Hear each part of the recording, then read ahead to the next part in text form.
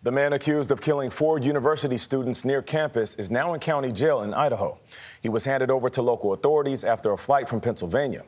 Omar Villafranca has more from Moscow, Idaho. Landing in Washington late Wednesday night, 28-year-old Bryan Kohberger was met by law enforcement on the Pullman-Moscow Regional Airport tarmac.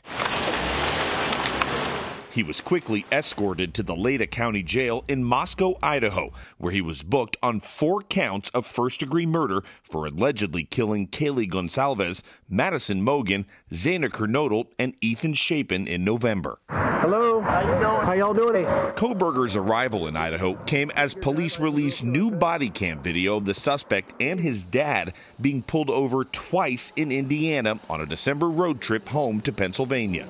See, he's right up on the van, man.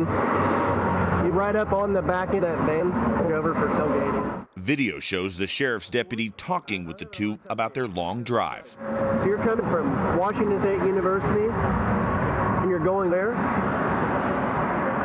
Oh. We're going to be going to Pennsylvania. Oh, okay. Yeah. We're slightly driving for hours. Hours, days. Hours. More than 2 weeks after this, Kohberger was arrested at his family's home in Pennsylvania.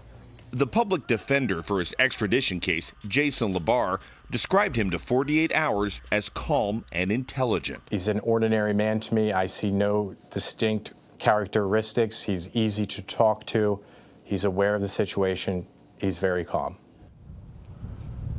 Kohberger is expected in court as early as this morning. We just don't have official word yet. Now, at his initial appearance, he'll hear the charges against him, but he won't have to enter a plea. Nate? Omar, thank you. And 48 Hours will have more on this case in an episode called The Idaho Student Murders this Saturday at 10/9 Central.